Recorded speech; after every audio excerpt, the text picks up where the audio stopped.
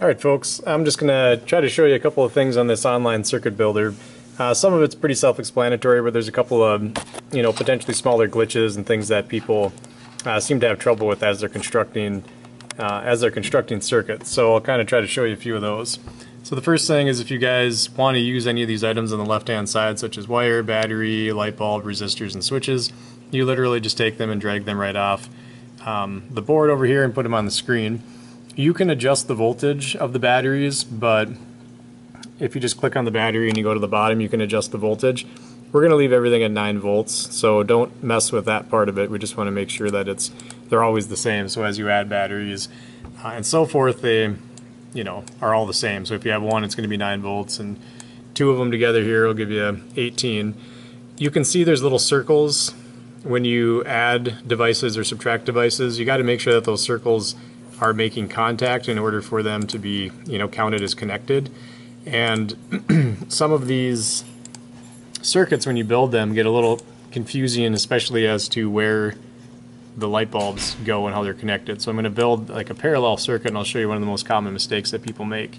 So the light bulb itself, again, it has two circles on it, and they're not really, you could tip it sideways so that these circles are aligned a little bit better.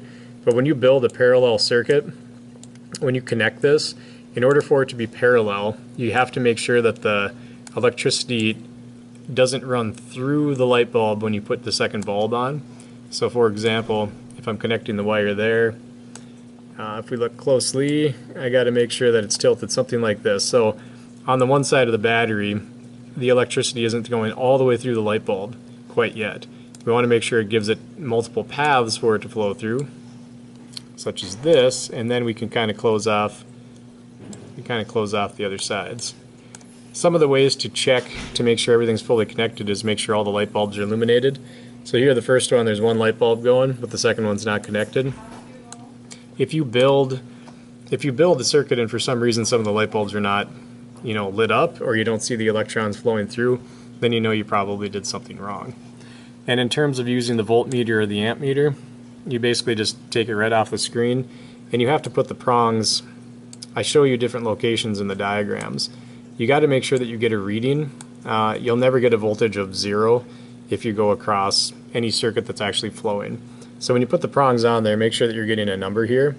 If these are interchanged, let's just say for example you flip the prongs around, you put positive on negative and negative on positive.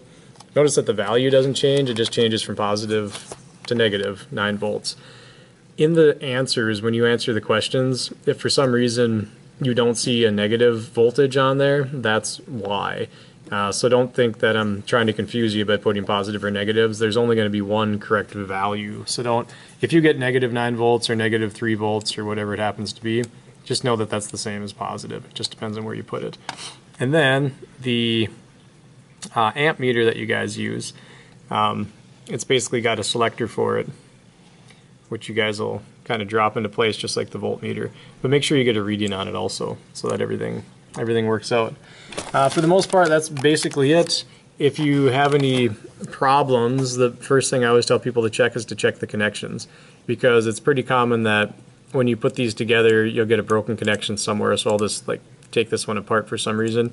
Like maybe I get a connection like this and I move, sometimes people see this and they think, oh, well, it's connected, I can see the wire's connected. Well, if electrons are not flowing through the wire, then it hasn't made a complete circuit. So here it's bypassing the one light bulb. So you got to make sure that the circles are connected. So as you move this around, make sure that they actually connect and everything works properly. So that's about the basics for it for now. I think you guys will find the rest intuitive as you go through it. So let me know if you got any questions and we'll go from there. Have a good week.